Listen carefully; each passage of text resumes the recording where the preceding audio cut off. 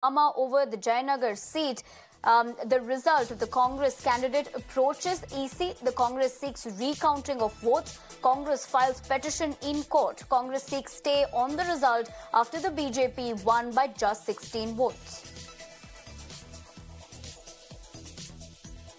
So that is, of course, a significant development that's coming in as far as the Jayanagar constituency is concerned. Remember that the BJP had asked for recounting of the votes in who went on to win against Congress's Soumya Reddy.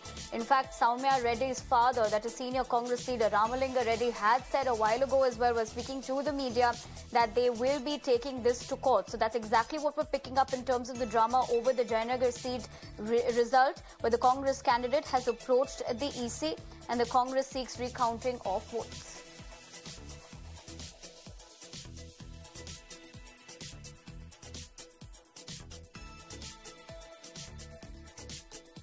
All right, we're going to keep a close eye on that developing story, but everything to do with what's transpiring in Karnataka. Now, after